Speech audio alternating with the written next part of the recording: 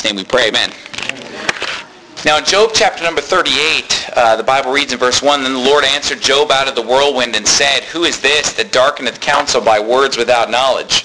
Gird up now thy loins like a man, for I will demand of thee, and answer thou me. So basically, we've started with this big long conversation for the last 30-some chapters of Job going back and forth with his three friends, and then Elihu jumps in and just clouds the issue even further with vain words without knowledge. Well, now finally God begins to speak in Job 38. And God's going to speak throughout chapters 38, 39, 40, and 41 before we get to the conclusion in chapter 42. Now, you have to understand that when God first starts talking, he's not really talking about the issue at hand with Job and with his three friends. He starts out saying in verse number 4, Where wast thou when I laid the foundations of the earth? Declare if thou hast understanding. Who hath laid the measures thereof if thou knowest? Or who hath stretched the line upon it? So this is him speaking unto Job. Whenever he's saying thee and thou, he's just directing this all toward Job. Now, in order to really understand what God's trying to do here, we have to understand how this ends up in chapter 42. Because in chapter 42, God is going to very clearly state that he's angry at the three friends because they did not speak that which was right concerning him as his servant Job had done. And so when we understand that, we know that in the end, God is going to take Job's side in this controversy. Because remember, the whole book of Job is a battle of words between Job and his three friends. He's saying, I'm innocent. And they're saying, no, you've sinned. Because if you hadn't sinned, all these bad things wouldn't have happened to you. We know from chapters 1 and 2 that Job was a perfect and an upright man that feared God and eschewed evil, and that God was moved against him without cause. God did not punish him for anything that he had done. It's clear that the reason that God allowed Job to lose all his wealth and be physically afflicted and so forth was because the devil had come to him and challenged him and so forth. I'm not going to re-preach all that, but that's found very clearly in chapters 1 and 2. So we know from the story here that Job was innocent in the beginning. And we know that there's been this argument going on for 30-some chapters of the three friends and Elihu trying to accuse him of sin and saying that sin is why these bad things are happening to him. And Job saying, I've been living a righteous life. I haven't done anything wrong. Now we know in chapter 42, God's going to take Job's side and say, I'm angry at the three friends, you're right. Or Job spoke right. And make them go and apologize to Job. And then Job has to pray for them so that they don't receive a curse themselves. You say, well, what are all these questions about then? Because chapters 38, 39, 40, and 41 are basically God just asking all these questions that are just basically telling Job how much greater he is than Job. So it's funny, when you start reading in chapter 38, it almost seems like God's coming down on Job. Because he's asking him these really adversarial questions in chapters 38, 39, 40, 41. It seems like he's coming down hard on Job, but that's not really what he's doing. Because we know in chapter 42 that he's going to take Job's side. And I just want to give you this real quick overview before we get into chapter 38, because I want you to understand why God's saying the things that he's saying in chapter 38. It's because of the fact that Job is going to be very exalted in chapter 42. The Bible tells us he's going to get double the wealth that he had lost. He's going to be even greater. He's going to have even more wealth. Not only that, but God's going to personally put his stamp of approval on Job and rebuke the three friends who've attacked him. And I think what God's doing in chapters 38 through 41 is he first wants to make sure that Job is humble enough to receive that exaltation that he's going to receive in chapter 42. The Bible says before honor comes humility. And what we have to understand is that no matter how great a man is, like Job, for example, who the Bible tells us was the greatest man living at that time, no matter how great a man is, God is still far, far greater. And no man has the right to be puffed up before God or to be high-minded or prideful. And I don't believe that Job has been prideful, because we see that Job is instantly humble when God talks to him. And I think Job's been humble throughout the book of Job. That's not the point. But because God is going to exalt him very greatly in chapter 42 and praise him before men and give him double the wealth, he has to make sure that Job understands his place in the world and that Job's not going to get high-minded. I think God's just preemptively making sure that Job is going to be humble before he gives him a big blessing. And that's what God does a lot in our lives. First, he'll often have to humble us before we're ready to really be blessed by him. Because if God were to just give us a lot of wealth and maybe we're not ready for it, it could destroy us. The Bible says the prosperity of fools shall destroy them.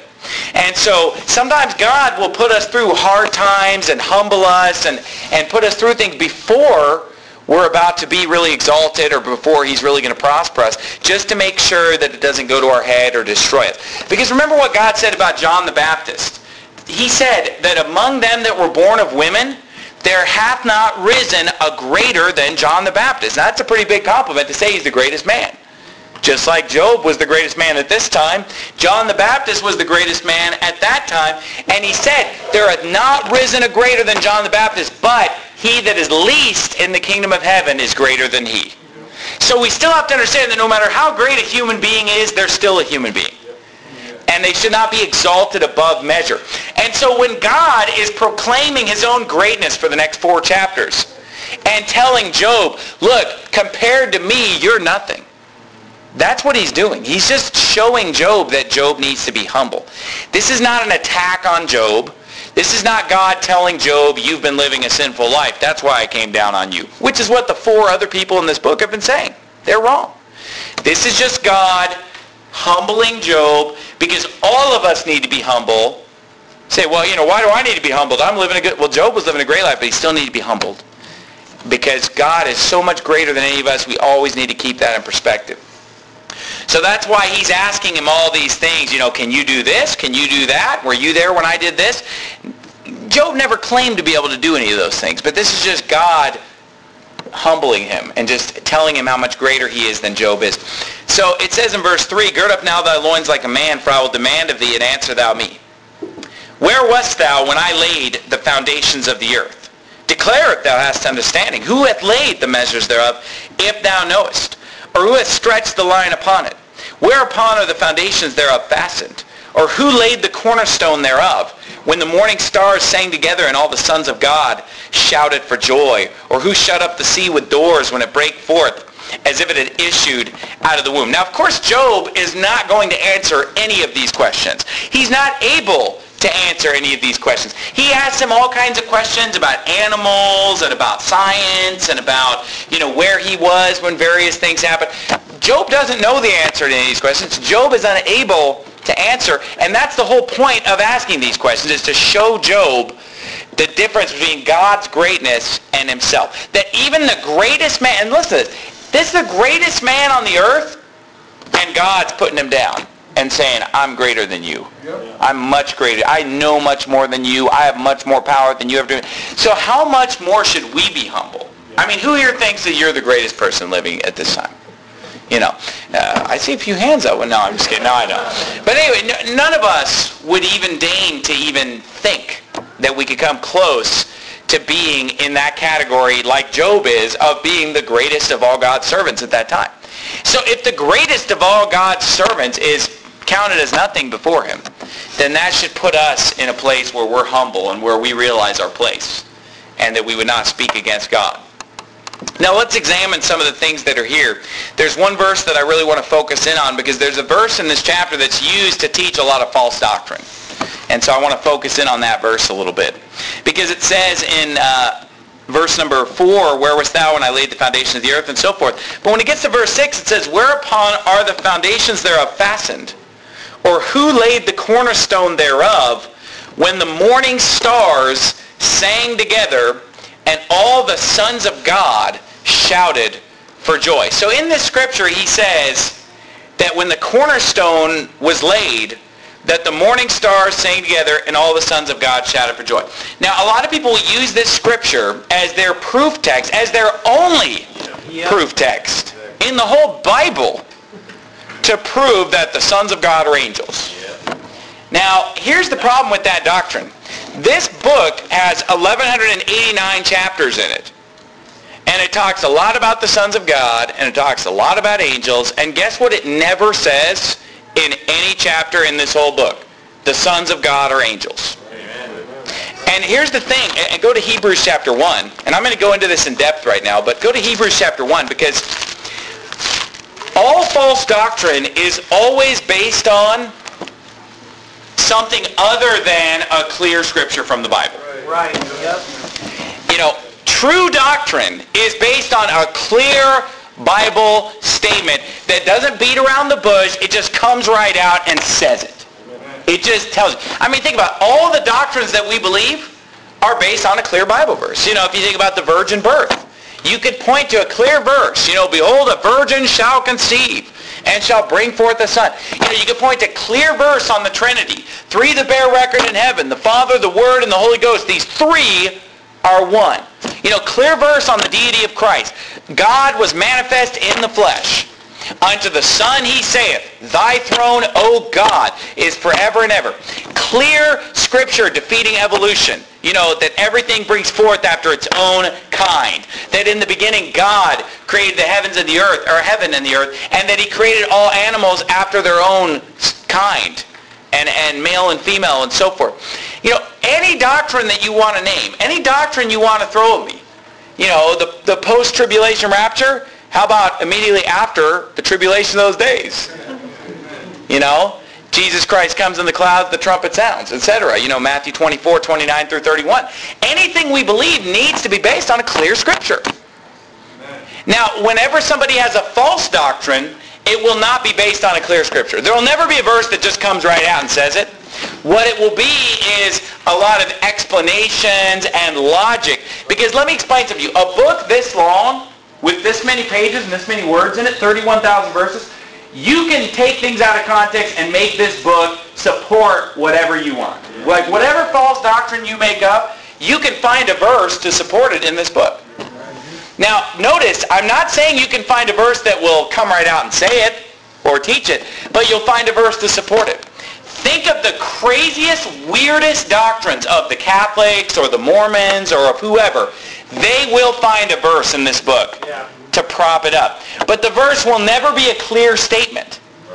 It'll always be something that they have to explain or some way to support it. See, you can support false doctrine from the Bible, but the Bible will never teach false doctrine. It'll never state false doctrine.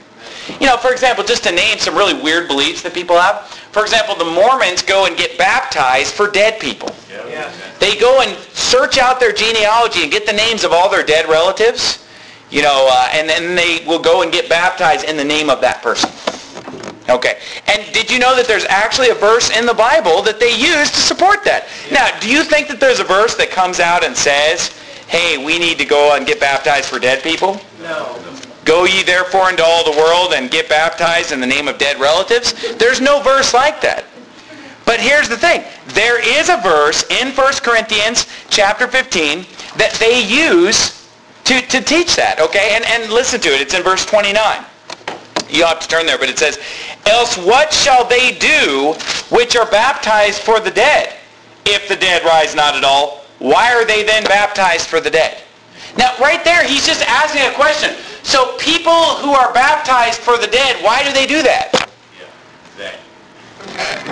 But they'll take that verse and say, see, we're supposed to be doing this. Even though there's no command like it. But you see, if you take a verse out of the context of what he's explaining the contradiction in people's belief where they're saying there's no resurrection and then they're getting baptized. That doesn't make any sense. He's not saying, let's be like them and let's go get baptized. You can support polygamy from the Bible, but there's no command for polygamy. There's no place where God says polygamy's fine. Polygamy's not a sin. There's nothing like it. You'll just find verses that will support it. And you can support any false doctrine. I got a pamphlet in the mail from the Catholics. And they supported every Catholic doctrine from the Bible. From infant baptism, they supported worshiping Mary. Everything that they believe can be supported from the Bible. But you know what? The Bible never states their doctrine. So does everybody understand the difference? Whenever you believe something that's clearly stated in Scripture, you know it's true. Because it's just a clear statement. But whenever you believe doctrine that has to be explained by man's logic, and then, well, there's a verse to support it, Lots of verses to support the pre-trib rapture, but nobody can point you to one verse that says, hey, the rapture comes before the tribulation. We have a verse that says after the tribulation. They don't have one that says before the tribulation. They have to have a lot of supporting verses, And that's the way it is with all false doctrine. And this doctrine is no exception. There is no clear scripture in the Bible that states anywhere that the sons of God are angels. Now, people that teach that when the Bible says sons of God, that means angels, here's what they basically have to do then. They have to just basically just look at a lot of verses and just say, well, if this is this, well, then this is this. And then they come up with logic based on Scripture. But look at Hebrews 1, verse 5. Look at Hebrews 1, 5. I'm going to show you just a clear statement here. Okay, in verses 5 and 6. It says, for unto which of the angels said he at any time, thou art my son, this day have I begotten thee, and again I will be to him a father, and he shall be to me a son, and again when he bringeth the first begotten into the world, he saith, and let all the angels of God worship him. So in verse 5, I want to just break this down to you very carefully. God is saying here that unto Jesus Christ the statement was made, thou art my son, this day have I begotten thee. Right. And unto Jesus Christ the statement was made, I will be to him a father, and he will be to me a son. Yep. And that statement was never made unto any of the angels, either of those statements. Because it says in verse 5, for unto which of the angels said he at any time, thou art my son. Well, let's get verse 4 just to get the context. It says, being made so much better than the angels. Why is he better than the angels? Let's find out. Being made so much better than the angels, as he hath by inheritance obtained a more excellent name than they. For unto which of the angels said he at any time, thou art my son, this day have I begotten thee, and again I will be to him a father, and he shall be to me a son. Now, if God is saying here that he never said unto the angels at any time, I'll be to you a father, you'll be to me a son, then how can they say, oh, the Old Testament when it says sons of God, that's angels? How could God get up and say, I never said unto the angels at any time, you're my son, but the sons of God, those are angels? How do you say that? How do you do that? It doesn't make any sense. Now, I've heard people say, well, but this has a capital S. Okay, let me explain something to you. When you talk, capital letters don't come out of your mouth. Because it says, which of the angels said he at any time, thou art my son. Right, yeah. You don't talk in capital letters. That's why let me explain something else to you. Yeah. If any doctrine that you believe in the Bible is based on the use of capital letters, time to rethink that doctrine. Because you know what? The Word of God, it was spoken before it was written. And it should be true when you speak it and when you write it. Now, if there's a verse that's only true when you write it, because if you write it and you use a capital letter, it's true that he never said a capital S. And, but when you say it, it's no longer true because he did call them a son. See, that doesn't make any sense, does it? Especially when you keep in mind that capital letters are a new invention. And then back when the Bible was written, it was all written in the same, uppercase. Like it was written either all in uppercase or all in lowercase in the Greek manuscripts. So, this whole thing of a letter being capitalized is in a modern English Bible. But you know what? When you say things, capital letters don't come out of your mouth. And this very clearly says that he never said to some of the angels. No, unto any of the angels at any time he never said, I'll be to him a father and he'll be to me a son. Now, you say, well, this is just different because it's just referring to the fact that, he's the Son of God. But wait a minute, the Bible says we're all sons of God as humans. But he didn't say that to the angels. Now look, if you would, at 1 John chapter 3. See, my doctrine is based on clear Scripture. Here's a clear Scripture for you on who the sons of God are according to Scripture in 1 John chapter 3, verse 1. This is a clear verse from the Bible, not somebody's interpretation or logic or what they justify. It says in verse 1, behold, what manner of love the Father hath bestowed upon us, that we should be called the sons of God. Therefore the world knoweth us not, because it knew him not. Beloved, now are we the sons of God, and it doth not yet appear what we shall be, but we know that when he shall appear, we shall be like him, for we shall see him as he is. Now the Bible talks about being a son of God, and it relates that to being like him. Now my son is like me. My son is in my own image. When we are God's sons, the Bible teaches that we're one day going to be conformed unto his image. We're going to be conformed to the image of Jesus Christ. And here's the thing. The Bible calls Jesus Christ the firstborn among many brethren. And the Bible says that we have been begotten again unto a lively hope. Okay, the Bible says, but as many as received him, to them gave he power to become the sons of God, even to them that believe on his name. So we have all this clear scripture where the Bible says that a human being who believes on Jesus Christ becomes a son of God. Where the Bible says that Jesus Christ is the firstborn among many brethren. Then notice in Hebrews 1, he said that Jesus had obtained, by reason of inheritance, he had obtained a better name than the angels, for unto which the angels said he at any time, thou art my son, this day have I begotten thee. Well, the Bible says that if we are the sons of God, according to Romans 8, it says, if sons, then we're also heirs. Joint heirs with Jesus. Okay? So Jesus Christ received a greater inheritance than the angels because he's the Son of God. And because we are sons of God, we're going to receive an inheritance as well as sons. We're going to be joint heirs with Jesus Christ. Now, are fallen angels joint heirs with Jesus? Because the Bible says clearly in Romans 8 that if you're a son, you're a joint heir with Jesus. And he said, I never said unto the angels at any time that I'll be to him a father and he'll be to me a son. So again, clear scripture is stating that the sons of God are people that are saved. Lots of clear verses. And then this doctrine that says that the sons of God is referring to angels is refuted by a clear scripture in Hebrews 1 that just says, I never said that at any time. Yep. Oh, but you said it back in Genesis 6. No, I never said it at any time. Oh, but you said it in Job 38. Oh, no, I never said it at any time. Now, go back to Genesis 6, if you would, and let's look at Genesis 6. And we're going to go through each of these points.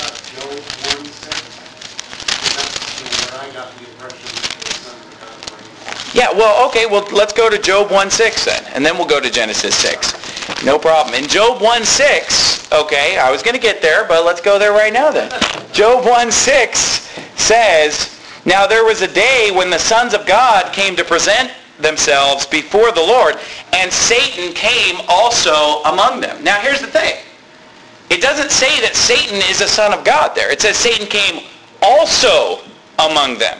Meaning that in addition to the sons of God who are there presenting themselves before the Lord, Satan also shows up and presents himself before the Lord. But that does not make him a son of God. Now this is at God's throne in heaven, where saved Christians who are in heaven are standing before God and presenting themselves before the Lord. Amen. Because there are millions of people in heaven, Yep. and there were millions of people in heaven at this time.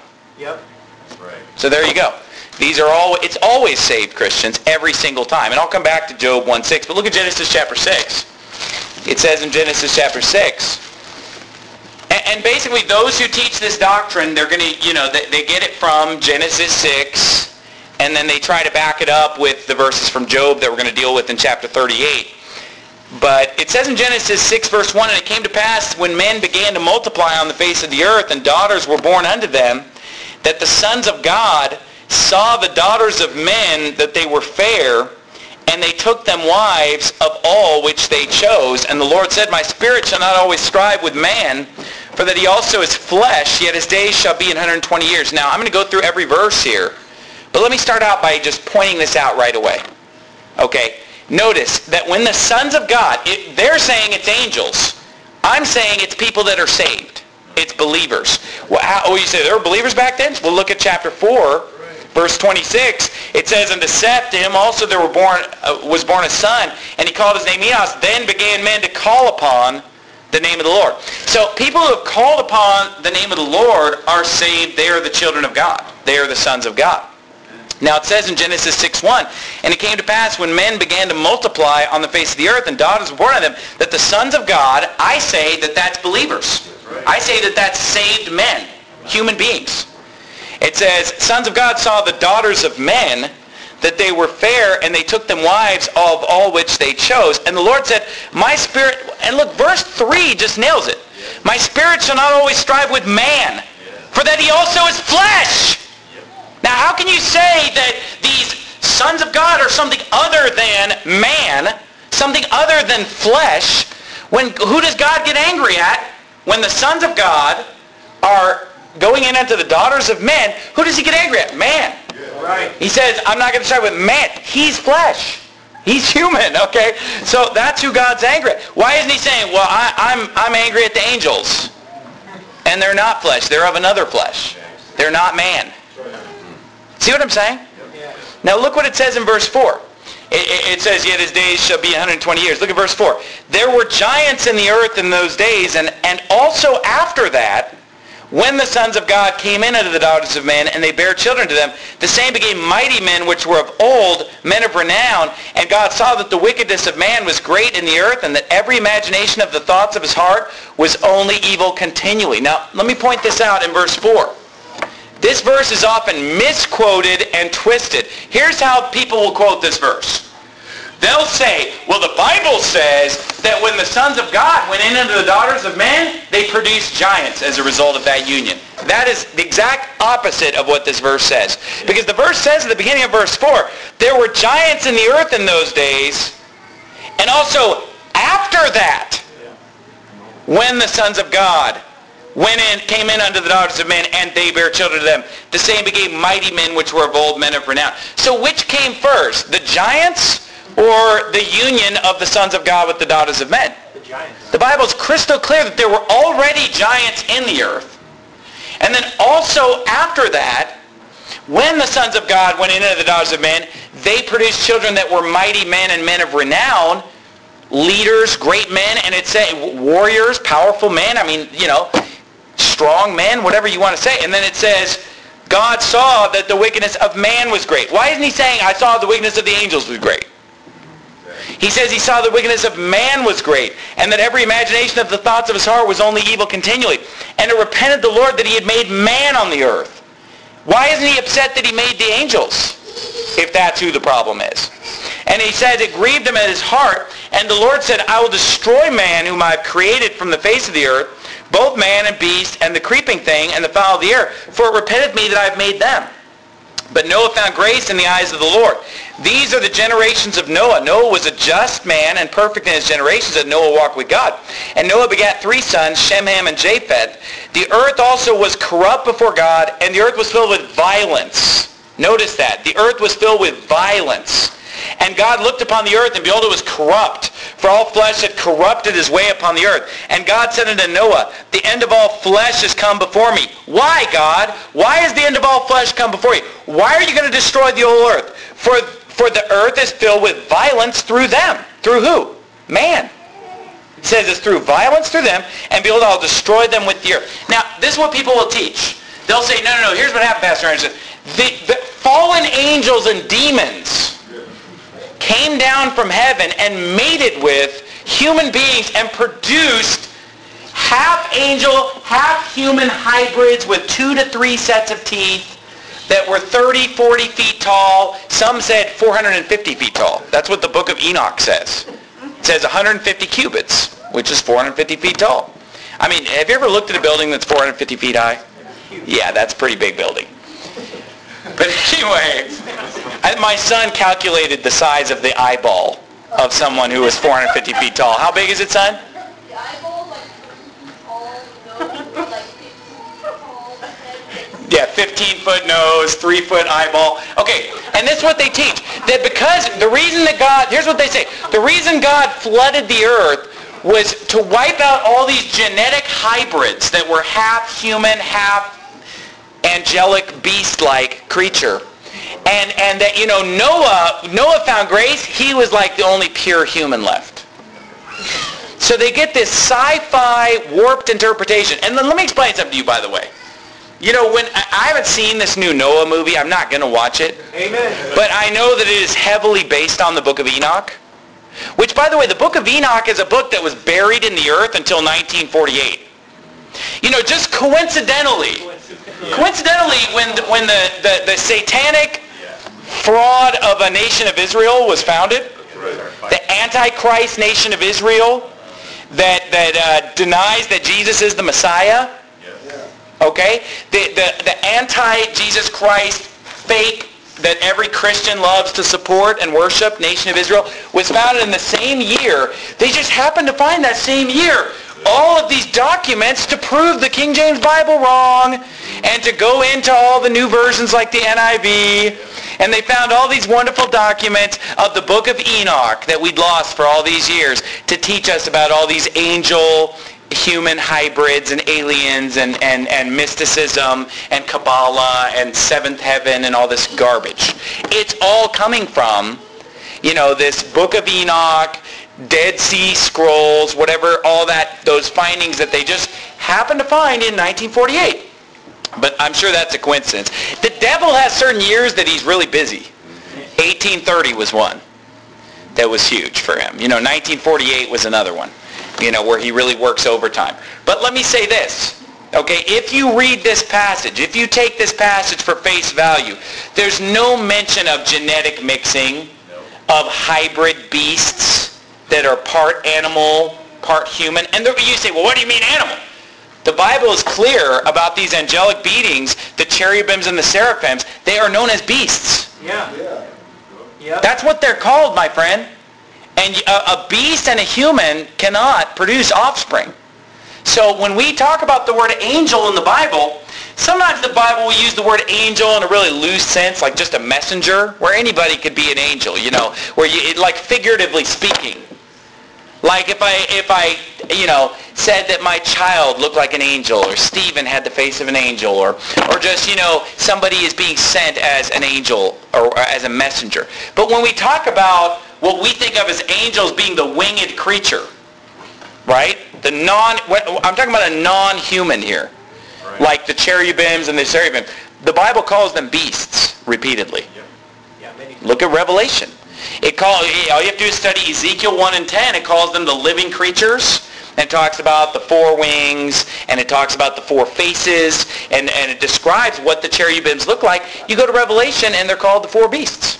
It's the same exact creature that Ezekiel saw in the book of Ezekiel. So, when you look at this passage, you don't see anything like that.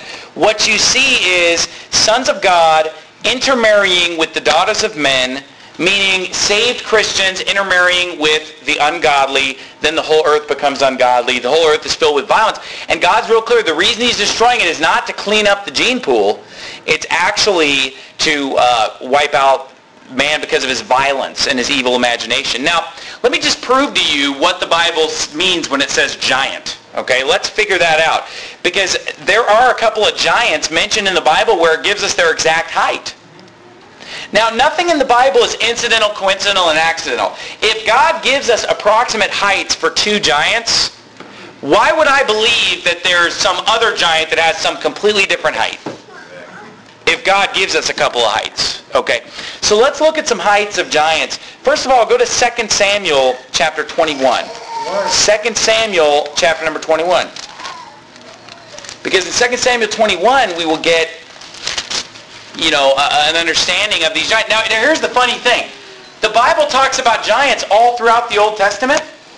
So if the whole point of the flood was to wipe out these giants, why were they around after the flood?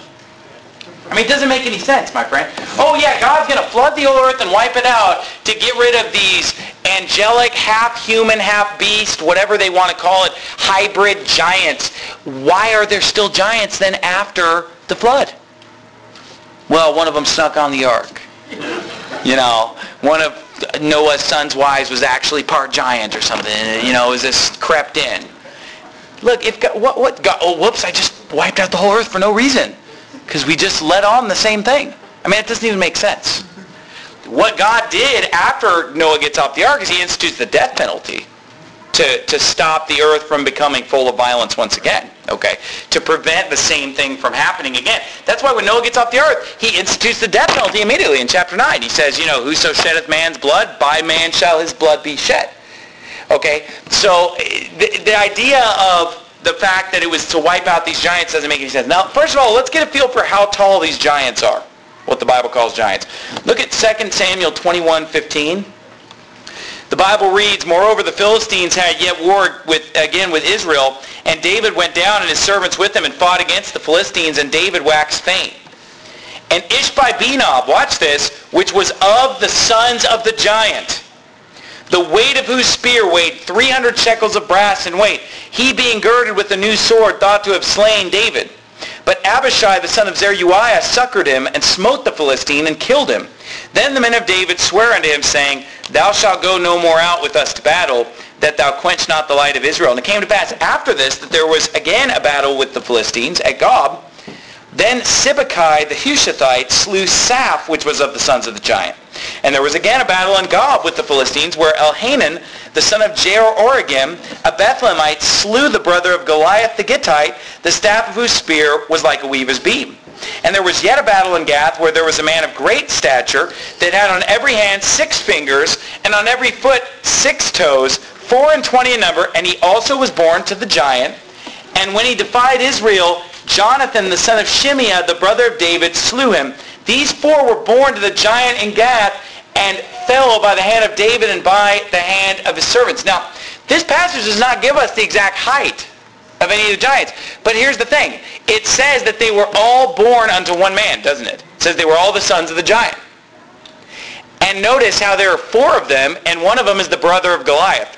Well, if they're all 4 brothers, and one of them is the brother of Goliath, you know what that means? They're all the brethren of Goliath, right?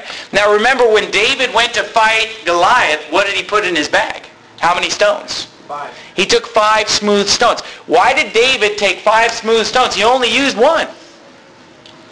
But the 4 brothers. So he had 5 stones because there are 5 giants.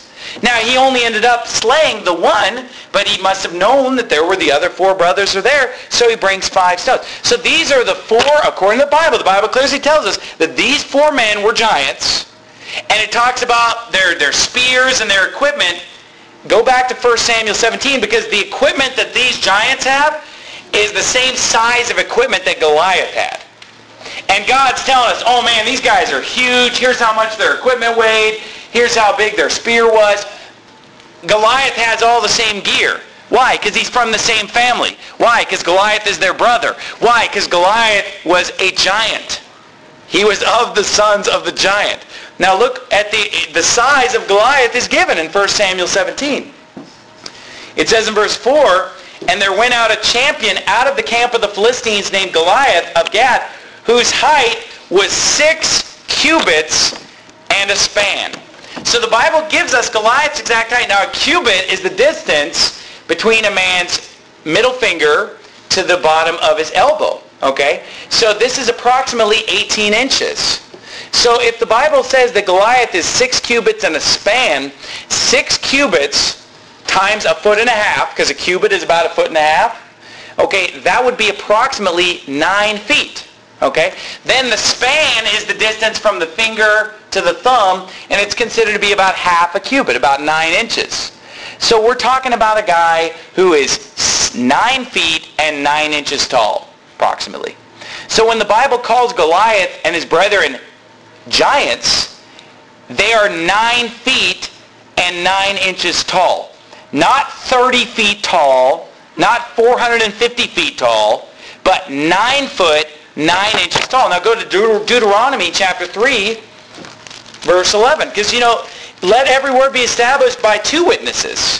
If one Bible verse is not enough, let me give you 2 that give you an approximate dimension. Now, we've established that Goliath was 9 foot, 9 inches tall by modern measurements. Now let's look at another giant, Og, the king of Bashan. Look at verse 11. It says, For only Og, king of Bashan, remained of the remnant of the giants. Now let me say this. That's talking about in that tribe, in that area, because there were actually giants in all the different nations of the Canaanites. But when it says Og only remained, it means of those particular giants of the Amorites, because it talks about other giants later and what areas of the world they were in. But it says, Only Og, king of Bashan, remained of the remnant of giants. Behold, his bedstead was a bedstead of iron. Is it not in Rabbath of the children of Ammon? 9 cubits was the length thereof, and 4 cubits the breadth of it, after the cubit of a man. not after his cubit, but after the cubit of just a basic man. The Bible uses that term all the time, the cubit of a man, meaning just the average typical cubit that a man has, which is 18 inches. So this guy's bed, now this doesn't mean that's how tall he was, but his bed was 13 and a half feet by 6 feet. Okay, so picture a bed that's 13 and a half feet by 6 feet. That means that he must have been shorter than 13 and a half feet. Now, we don't know his exact height, but we know that he didn't go to bed at night in the fetal position because he had a special bed made and it still wasn't big enough for him. If you're going to have a special bed made, you're going to make sure it's big enough for you to stretch out like this, okay? Because do you go to bed at night and your head is just pressed against the headboard and your feet are pressed against the footboard and you're just jammed in there? No. Obviously, you have some room to stretch out a little bit. So they're saying like, wow, this is a cool artifact. I mean, think about it. It'd be a pretty cool souvenir to have this guy's bed. You know, you can picture going through a museum and seeing a bed that's 13 and a half feet long and say, hey, this was this guy's bed.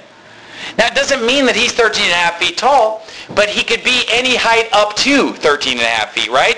But he couldn't be long. He couldn't be taller than that. So let's say if he was about 11 or 12 feet. You know, I'll give you 13 if you want to say that he couldn't even stretch his arms above his head, fine. But if he actually could just go like this in the bed, okay, look at how much of my arm is above my head. Somebody call out to me how much that distance is.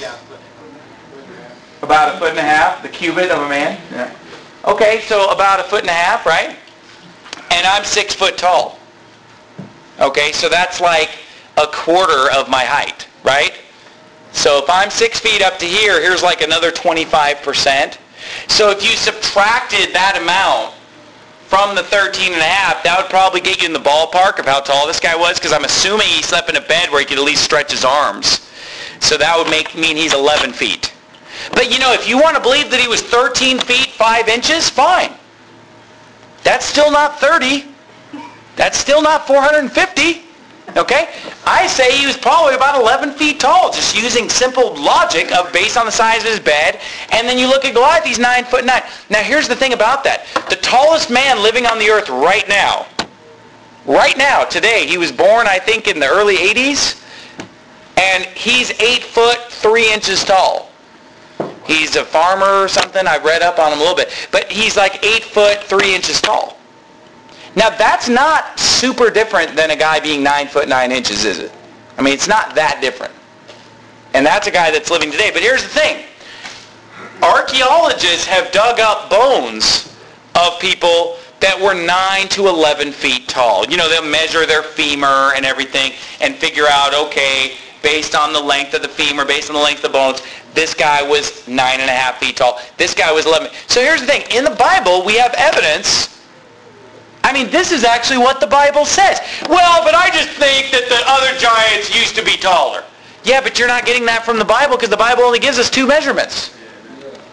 What about the 2 spies, Caleb and... There's no measurement given. Joshua, when they said that they looked like small grasshoppers? Okay, so that's what some people will bring up. That, oh yeah, when they went into the promised land, they felt that they looked like grasshoppers before them. Okay, here's the thing. That's a figure of speech. That's an expression. Man, we were like grasshoppers in their sight. They're so big. I mean, think about a grasshopper is like 2 inches long max. A grasshopper is like 1 inch or 1.5 inches long. Okay, so that would mean that they'd be 70 times taller than us if we're going to take that literally. That would be a 450-foot guy. Basically taller than any building in Phoenix. Look at the Phoenix skyline. That's how tall they were with a 12-foot nose and a 3-foot eyeball. I don't believe in it. It's garbage. That's what the book of Enoch says. But I believe the Bible. I don't believe the book of Enoch. And the Bible says a giant. Here's the thing. If there really was a guy who was 450 feet tall that was called a giant, then God wouldn't call a 9-foot guy a giant. He'd just call him a tall guy. Because, I mean, look, which one? Think about it. A 9'9" guy, is he closer to my height or closer to the 450-foot guy? Yeah, so why would you call him a giant? Why would you just call him like a tall guy?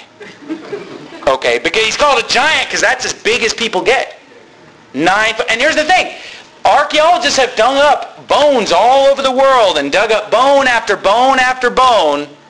And all they found, the tallest one that they found, I believe it was in France, they found a bone of a guy that they said he's like 11 feet tall. And some people even disputed it and said, you know, he might have been more like 10 foot 10 or something. You know what I mean? So, but it was approximately in the ballpark of an 11-foot guy. You know, we don't have his exact height. But there are a lot of bones found of people that were 9 to 10 feet tall. Many bones like that. Okay? Now, here's the thing, though. So, in the whole history of mankind, we've never found a bone of anybody more than 11 feet tall in the history of archaeology and searching and digging things up. We never find one in the Bible that's taller than that. Why would we believe in it when it's not in the Bible and we've never seen the bones? Now, people will constantly email me and message me and send me pictures of all these skulls and femurs of people that are 25, 30 feet tall. They're all internet hoaxes. They're all photoshopped, and you can go to websites where they show you the original picture. Yep. They'll show you, this is the original picture. This is how they photoshopped it, but people just believe in it. Yeah. Exactly. And they say, oh yeah, they found a 30-foot guy. But Pastor Asher, they found a 30-foot guy. No, you cannot. You'll never find any science book, any history book, any real photograph that hasn't been debunked. Well, you know, let's also, there's a lot, you know, we can show you pictures of all kinds of things. You know, I mean, if you like those pictures of the 30-foot bones they found, you're going to love the Weekly World News. I'll buy you a subscription to it. Maybe we can get you a subscription to the National Enquirer and the Weekly World News while we're at it, where there was a bat boy that was found in a cave. There was a 160-pound baby that was found. Right. You know, if that's the kind of garbage that you're going to base what you believe on, just internet hoaxes. I mean, look, it's just a giant skull, and they show a tiny guy, and it's been proven to be Photoshopped, but people just keep sending it to you. There's the evidence. It's right there. Can't you see it? No, there's no evidence of this stuff. So what I'm saying is the people who promote this stuff have brazenly lied and fabricated evidence through Photoshop. It's been proven. You can look at the evidence. Okay, Hollywood promotes it. You know, when Hollywood's promoting your doctrine, you think that you would take a second and stop and think. Like with the new Left Behind movie coming out. Yeah, I think the devil just really wants Hollywood to prepare people for the rapture. That's why he's putting out this Left Behind movie. Look, when Hollywood is preaching your doctrine, you should stop and question it. And the book, this new Noah movie is all based off the book of Enoch. It's based off this, you know, fallen angels are sons of God and so forth. Now, stop and think about what you're saying when you say that the sons of God are angels. Okay, because these angels, according to the people who teach this doctrine, are the sons of God in Genesis 6. Well, here's the thing. If we're in Genesis chapter 6... So let me get this straight real quick. The sons of God in Genesis 6 then are saved Christians that fall... No, it's people that are saved marrying people that are unsaved. Because the people that are not saved are not sons of God. So where did they fall from? It doesn't say that they fell. They fell in half. No, it doesn't. It doesn't say fell. All it says is that the sons of God saw the daughters of men that they were fair, and they took them wives of all which they chose. It doesn't say they came down from heaven. It doesn't say that they fell. It doesn't say anything like that. It just says sons of God. Well, look at verse 1 of chapter 6. Where did I have you turn? Did I have you turn somewhere else? Are we still in chapter 6? Chapter 6, verse 1, it says, came to pass when men began to multiply on the face of the earth, and daughters were born of them, that the sons of God saw the daughters of men, that they were fair, and they took them wives of all which they chose. So there's no falling, there's no coming down from heaven, or anything like that. Just sons of God marrying the daughters of men. Does it say, hey, they just slept with them? No. Because that's how people will quote this too. They'll be like, oh yeah, the sons of God came down and fornicated with, or slept with the humans and created giants. That's not what it says. There's no fornication mentioned here. It says they took wives. And the Bible says that the angels neither marry nor are given in marriage.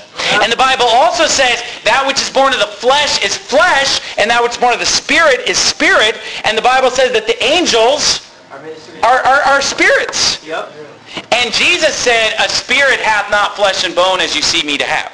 So if a spirit has not flesh and bone, the angels are ministering spirits. The cherubims and the seraphims are beasts. They're spirits, okay, whose dwelling is not with flesh. I mean, look at the fallen angels, the demons. They possess people. Yeah.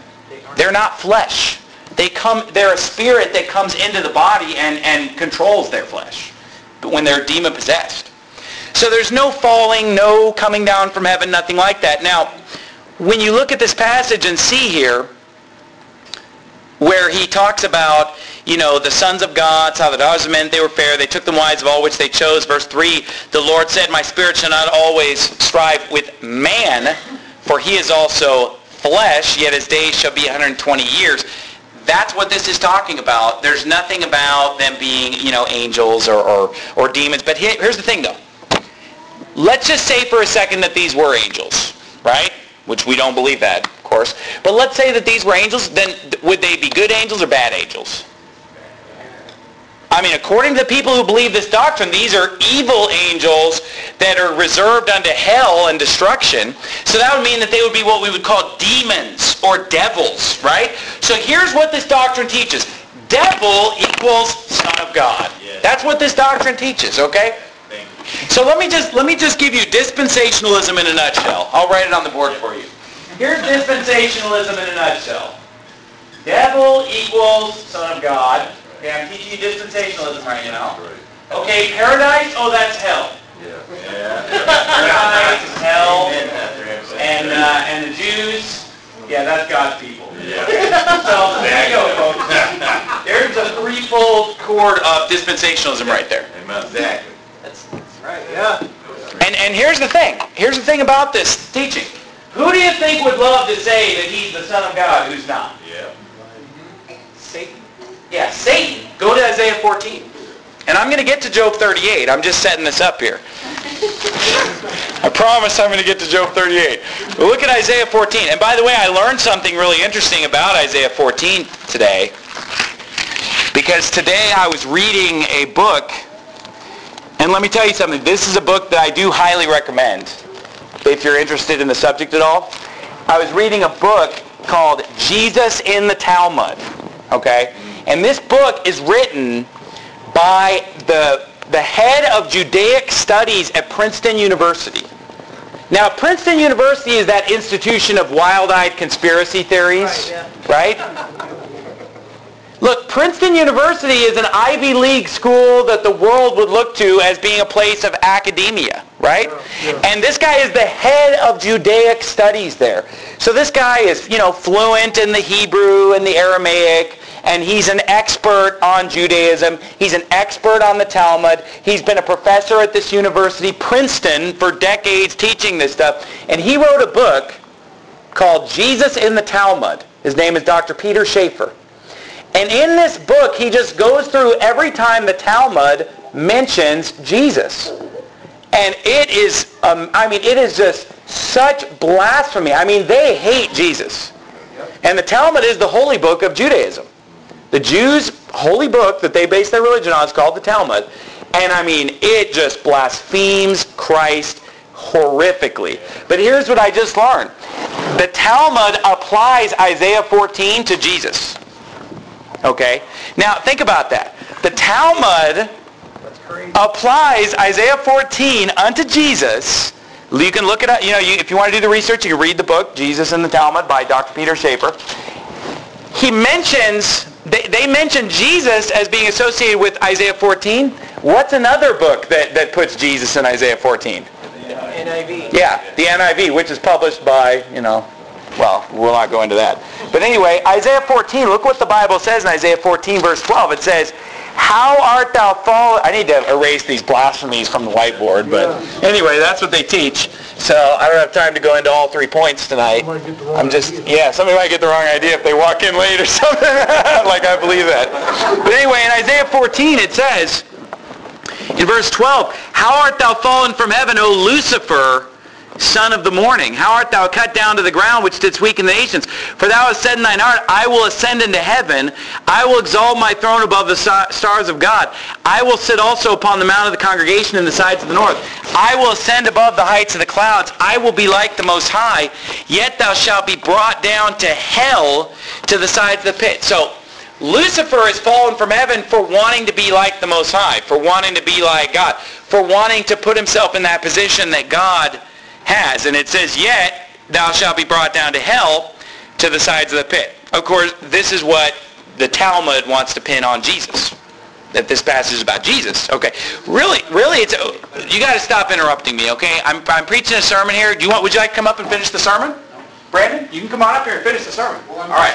Well, why don't you let me finish the sermon then if you're not going to, okay?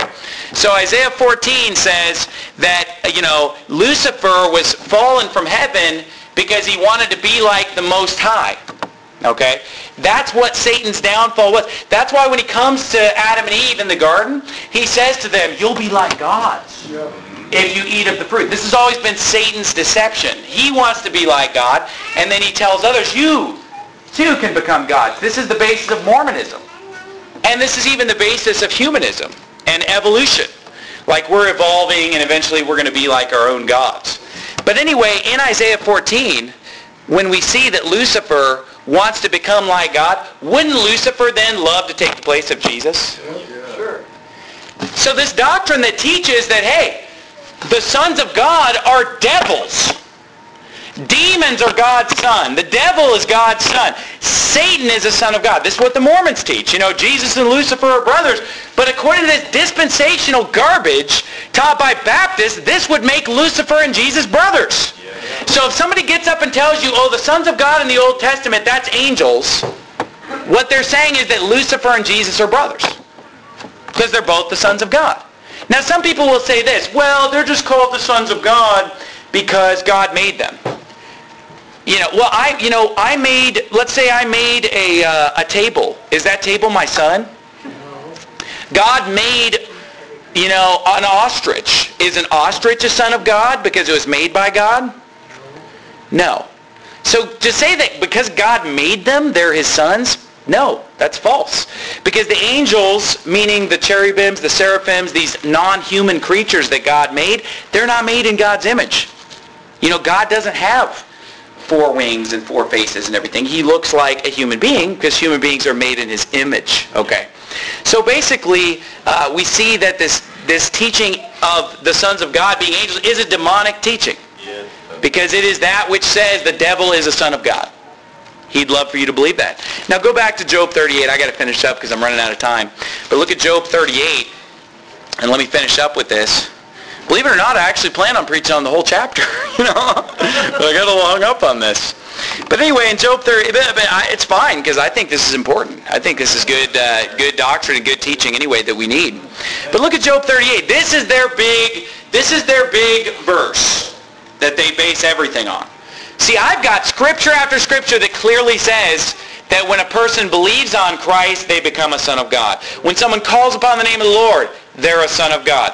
We're the sons of God as believers. Jesus Christ is the Son of God. The reason that we're sons of God is because we're in Christ. He's the firstborn among many brethren. Jesus said that he will inherit all things. He said that we as believers, because we're sons, we're joint heirs with Christ. All this clear, crystal clear scripture. And then I have a crystal clear scripture in Hebrews 1:5 and 6 or Hebrews 1:5 that just flat out says, he never said to any angel at any time, I'll be to him a father and he'll be my son. Thou art my son, this day have I begotten. He never said any of those things. Case closed. I mean, for me, Hebrews 1:5, case closed. Done. But people will say this. They'll say, well, what about Job 38? Now, first of all, they might say, what about Job 1 and 2? Job 1 and 2 is just the sons of God standing before God. Well, is it a shock to you that saved people are in heaven? Why would that be a problem for me? There's saved people. I'm going to go to heaven as soon as I die. And I know what you're going to bring up, Brandon. You want to pipe up again about the fact that people were in the center of the earth. I don't believe in that. I don't believe paradise is hell, okay? But anyway, the Bible's real clear that saved people have always gone to heaven. From Enoch going and Abel and every saved person. I don't want to hear it, Brandon. Okay, if you're going to interrupt me again, I'm going to throw you out of the church. You're not going to come in here and interrupt me. Who wants to listen to Brandon preach tonight? Raise your hand. Let's have a church vote. Because if you want to listen to Brandon preach tonight, I'll put Brandon behind the pulpit right now. Any takers? Okay, looks like you're outvoted, Brandon. It's time for you to shut your mouth and let me preach the Bible. Okay? And you're welcome to walk out that door right now, or you can stay here and sit down and shut up and listen to me. Amen. What was I even saying? Somebody help me out. What was I saying? People went to Yeah, I'd like to see you get up here and preach, Brandon, with somebody talking to you the whole time. I can't even keep my train of thought. What was I saying? Job 38. Yeah. Job 38. Yeah, that narrows it down. That's the whole sermon. Christians are in heaven. Yeah, okay, so Job 38. Let's just, when all else fails, actually go to the chapter I'm supposed to be preaching. But anyway, look at verse 5. It says, who hath laid the measures thereof, if thou knowest? Or who hath stretched the line upon it? Whereupon are the foundations thereof fastened? Talking about the earth. But watch this. Or who laid the cornerstone thereof? When the morning stars came together and all sang together, and all the sons of God shouted for joy. Now let me say this. A lot of people will misquote this passage and say that the sons of God shouted for joy when the earth was created. That's what people will say. Hey, Job 38 says that when the earth was created, that's when the sons of God shouted for joy. But in reality, that's not what it says. Because if you look at it carefully, it says in verse 6, whereupon are the foundations thereof fastened, talking about the earth, but watch the second part of that verse, 6. It says, or who, this is the question, who laid the cornerstone thereof when the morning stars sang together and all the sons of God shouted for joy? So, when did the sons of God shout for joy? When the earth was created? No. When the cornerstone was laid. It says when the cornerstone thereof was laid, that's when the morning stars sang together, and that's when all the sons of God shouted for joy. It does not say at the creation of earth, okay, as people would have you to believe. Now, first of all, I wouldn't even base my primary doctrine on something this huge. I wouldn't contradict Hebrews 1 with a poem from the book of Job, number 1. I wouldn't contradict, I wouldn't take something vague and use it to contradict something clear, like Hebrews 1, because let me ask you this. Does verse 7 say the sons of God are angels? Does anybody see that in your Bible? No. Okay, does the Bible say in Hebrews 38:7, the sons of God are angels? No, it doesn't. What it says is that when the cornerstone was laid, the sons of God shouted for joy. So they're using their logic, well, if the sons of God shouted for joy when the cornerstone was laid, that has to be the angels. That's just their logic. Well, that would have to be the angels. Okay, now here's why that doesn't work. Because they're saying, well, it's talking about the creation of the earth. But hold on a minute. Were the angels present at the creation of the earth? No. So that doesn't even hold up. Because in the beginning, God created the heaven and the earth. Right. And in 6 days, God made the earth and the heavens and all that in them is. So the angels were not existing before Genesis 1:1, because Genesis 1:1 is the beginning. Amen. So God created the earth, okay, not in the presence of angels. There was the Father, the Son, and the Holy Ghost. In the beginning was the Word. The Word was with God. The Word was God. The Spirit of God moved upon the face of the waters and so forth. So that doesn't even solve this problem, number 1. Because the angels weren't there when the earth was created either. But number 2, this is not talking about the creation of the earth, because all you have to do is look up the word cornerstone in the Bible. Yes. Every time it occurs. Just go home and just look up in your concordance, cornerstone. And every single time, you know who it refers to? Every single time? The Lord Jesus Christ. Go to 1 Peter 2. We'll just look at one of them. Every time. We're not talking about one scripture or 2 scriptures. We're talking about a multitude of scriptures that over and over again refer to Jesus Christ as being the cornerstone. And this is something that comes up over and over and over again. It says in verse number 6 of 1 Peter, again, this is just one for sake of time. It says in 1 Peter 2:6, wherefore also it is contained in the scripture, behold, I lay in Zion a chief cornerstone, elect, precious, and he that believeth on him shall not be confounded. So when was the chief cornerstone laid? When was that cornerstone laid of Jesus Christ? Well, the Bible clearly tells us, because it says that the stone which the builders rejected, The same is become the head of the corner. This is the Lord's doing. It is marvelous in our eyes. Now, here's the thing. Jesus Christ was first rejected of that generation. He was first rejected of the chief priests and scribes. After he was rejected, he was laid as the chief cornerstone when he resurrected from the dead. He was the first begotten of the dead. That is when the morning stars sang together and when the sons of God shouted for joy. You say, well, that's too figurative. Well, here's the thing. The earth does not have a literal cornerstone because it's round, number one. So it's not, and here's the thing. Stars, literal stars, don't literally sing either. Again, you're basing it on a poem that is using figurative language that says the morning stars sang together and all the sons of God shouted for joy. Not literal. When you're talking about stars sing, I mean, who's ever looked up at the stars at night? You know, maybe when you're dating your wife, you know, and the stars broke into song, you know. It was an amazing thing. That was when I knew we were going to be together forever. No, literal stars don't literally sing. Okay? But when the sons of God shout for joy, and look, I can further support this from Scripture. Jesus Christ was told by the Pharisees, thou art not 50 years old and hast thou seen Abraham? And he said, you know, before Abraham was, I am. And he said this, Abraham rejoiced to see my day and was glad. So if Abraham rejoiced to see his day and was glad, that day was still coming. Isaiah 53 says he was bruised for our transgressions. Right? Had that happened yet? No. But it talks about in the past tense. Christ, by his stripes, were healed. The Lord has laid upon him the iniquity of us all. Because God speaks about the things which be not as though they were, because he knows the end from the beginning. So even before Christ's day came, he said, Abraham rejoiced to see my day and was glad.